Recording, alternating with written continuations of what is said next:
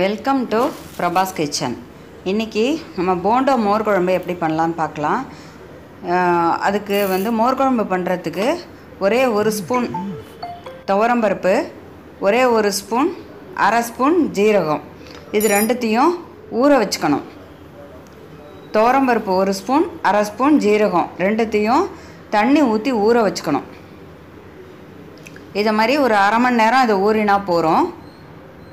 அரை மணி நேரம் இதை ஊறினதுக்கப்புறம் இதோட அதை வடிகட்டிக்கணும். அதை நம்ம கையால் அரிச்சு போட முடியாதுங்கிறனால மண் அரிச்சா மாதிரி அரிச்சிக்கலாம். அதை அரித்து வடிகட்டி எடுத்துட்டு அதோட தேங்காய், பச்சை மிளகாய், தேங்காய் இது மாதிரி ஒரு ரெண்டு பல் கீறி போட்டிருக்கேன். அதை குட்டி குட்டியாக கட் பண்ணி போட்டிருக்கேன். துவரம்பருப்பு, ஜீரகம், தேங்காய், பச்சை மிளகாய் காரத்துக்கு தகுந்த மாதிரி அவளுக்கு எவ்வளோ வேணுமோ அதுக்கு தகுந்த மாதிரி போட்டுக்கலாம். இதோடையே வேணாலும் பெருங்காய பொடி போட்டுக்கலாம், அப்படி இல்லைன்னா மோர் குழம்புல போடலாம். இது நல்லா நைஸாக இதை மாதிரி அரைச்சிக்கணும். அரைச்சதுக்கப்புறம் இந்த மோர் குழம்புக்கு தேவையான உப்பு இதோட ஆட் பண்ணிக்கலாம். சில பேர் மோர் குழம்பு பண்ணி இறக்கிட்டு தான் உப்பு போடுவா. இப்போ இதோட நான் பெருங்காய பொடியும் ஆட் பண்ணிட்டுருக்கேன். சில பேர் மோர் குழம்புலையே டைரெக்டாக உப்பு போட்டானாக்கா அது நீத்து போயிடும் அப்படின்னு சொல்லி இறக்கி வச்சதுக்கப்புறம் போடுவாள்.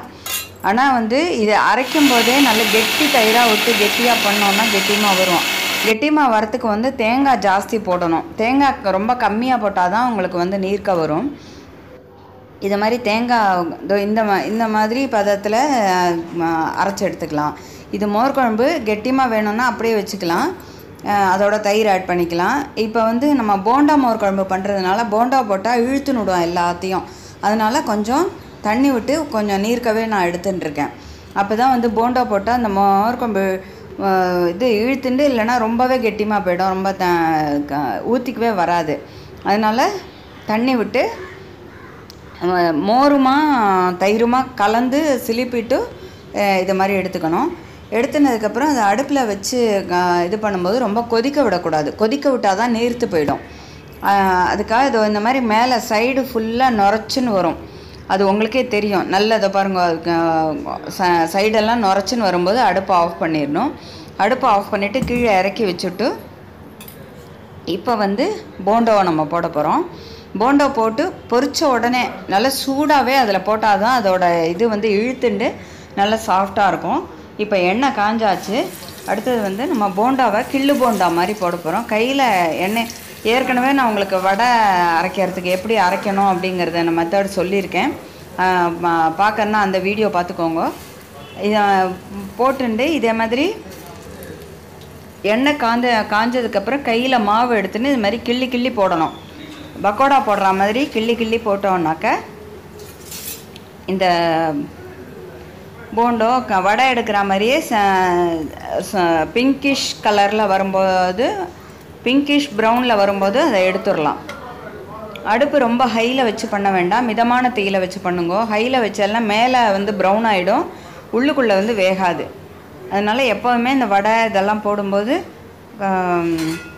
மிதமான தீயில் வச்சு போடணும். ரொம்ப சிம்லேயும் வைக்கக்கூடாது, ரொம்ப ஹைலையும் வைக்கக்கூடாது.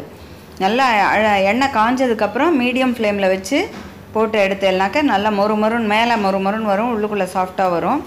இதில் இந்த வடை மாவுக்கு நான் அரிசி போடலை. ஏன்னா நம்ம மோர் குழம்புல தான் போட போகிறோம். சாஃப்டாக தான் இருக்கணும், மொறுமொறுப்பு தேவையில்லை. மேலே மொறுமொறுப்பு தேவை அப்படின்னா தான் நம்ம அரிசி சேர்க்கணும். அரிசி சேர்த்து வடை போடும்போது தான் அரிசி சேர்க்கணும். இந்த மாதிரி போண்டோ மோர் குழம்பு போண்டோ பண்ணும்போது அரிசி போடணும்னு அவசியம் கிடையாது. ஏன்னா மேலே மொறுமொறுன்னு இருக்க போகிறது இல்லை. நம்ம போண்டோ மோர் குழம்புல போட்டு ஊற வச்சு தான் சாப்பிட போகிறோம்.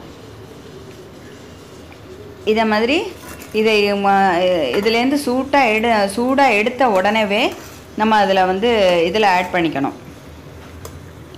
மோர் குழம்போட அதில் இப்போ மோர் குழம்புல இது உடனே அப்படியே சூட்டோடு போடும்போது சுறுசுறுன்னு இருக்கும். அப்படியே நல்ல டக்குன்னு அந்த தண்ணியெல்லாம் இழுத்துன்னு நல்லா ஊறிக்கும். டக்குன்னு சூட்டோடு போட்டால் தான் உடனே ஊறிக்கும்.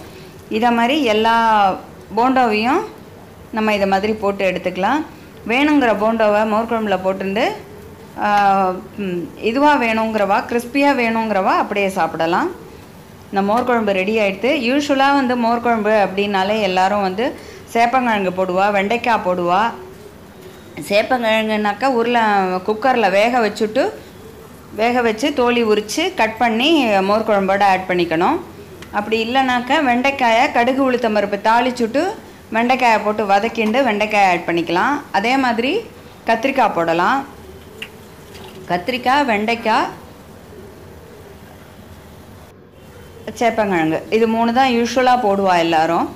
இந்த மாதிரி போண்டாவை போட்டோன்னாக்கா வடையாகவும் யூஸ் பண்ணிக்கலாம், போண்டாவாகவும் யூஸ் பண்ணிக்கலாம். வடை பண்ணுற அன்றைக்கெல்லாம் வந்து ஒரு மோர் குழம்பு வச்சுட்டு துளியோண்டு கிள்ளு போண்டா மாதிரி போட்டு அதில் போடுவா. இது ரொம்ப டேஸ்டியாக இருக்கும். இந்த மோர் குழம்பு போண்டா ரெடி ஆகிட்டுருக்கு. இப்போ மோர் குழம்பு ரெடி ஆகிட்டே இருக்குது. இப்போ வந்து இதே மாதிரி பொரிச்சு டைரெக்டாக அதிலேயே போட்டு அதை நல்லா ஒன்றோட ஒன்று அந்த மோர் குழம்புல நல்லா அடியில் மிக்ஸ் ஆகிற மாதிரி நல்லா கலக்கி விட்டுட்டே இருக்கணும். இல்லாட்டினா மேலே போட்டது மேலே ஊறாமையே இருக்கும், அடியில் போட்டது நல்லா ஊறி இருக்கும். அதனால் கிழியும் மேலேயும் ஒத்தாப்போல் கலக்கி விடணும். இப்போ வந்து அதுக்கு தாளித்து கொட்டலாம். எண்ணெய் ஹீட் ஆனதுக்கப்புறம் கடுகு, உளுத்தம்பருப்பு, கருவேப்பிலை 3ம் போட்டு ஆட் பண்ணிக்கலாம். ஏற்கனவே முன்னாடியே பெருங்காயப்பொடி போட்டிருந்தேன்னா இப்போ ஆட் பண்ண வேண்டாம். முன்னாடி போடலைன்னா இப்போ பெருங்காயப்பொடியும் ஆட் பண்ணி தாளித்து கொட்டலாம். இப்போ தாளித்து கொட்டி ரெடி ஆகிடுது மோர் குழம்பு. இது அதில் கொட்டினா மோர் குழம்பு போண்டோ மோர் குழம்பு ரெடி ஆகிடுது. இந்த வீடியோ உங்களுக்கு பிடிச்சிருக்குன்னு நினைக்கிறேன். பிடிச்சிருந்தா லைக் பண்ணுங்க, ஷேர் பண்ணுங்க, கமெண்ட் பண்ணுங்க. அடுத்து ஒரு நல்ல எபிசோடோடு நான் உங்களை வந்து சந்திக்கிறேன்.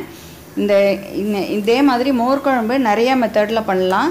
இதில் வேணுங்கிறவா மஞ்சள் பொடி ஆட் பண்ணிக்கலாம். நான் ஏற்கனவே லைட்டாக ஆட் பண்ணியிருக்கேன். அதனால் கலர் வந்து ஒயிட்டாக வேணும் அப்படிங்கிறவா மஞ்சள் பொடி ஆட் பண்ண வேண்டாம். எல்லோ கலரில் மோர் குழம்பு வேணும்னாக்க மஞ்சள் பொடி கொதிக்க வைக்க